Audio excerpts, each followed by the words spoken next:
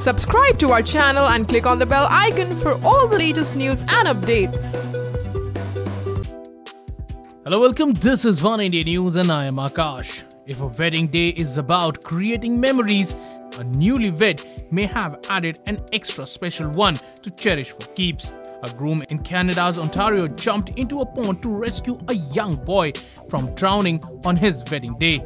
Clayton Cook and his bride Brittany Cook were posing for their post-wedding pictures in Ontario's Victoria Park when they spotted a young boy struggling in the pond. Before Brittany could shout out for help, Clayton had already sprung into action and pulled the boy out of the water.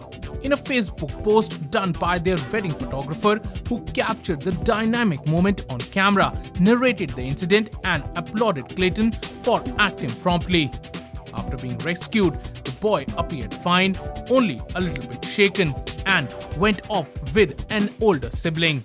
Brittany and her husband's quick thinking and selfless action were just some of the reasons she fell in love with him in the first place. Well, that's all for now, but for more news and updates, log on to oneindia.com and please don't forget to like and share this video. Also, don't forget to subscribe to Oneindia News channel.